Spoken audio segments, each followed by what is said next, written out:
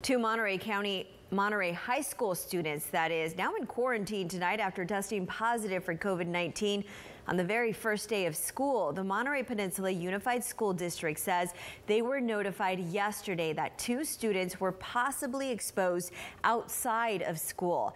Staff performed rapid tests on these two students, and after testing positive, they were sent home.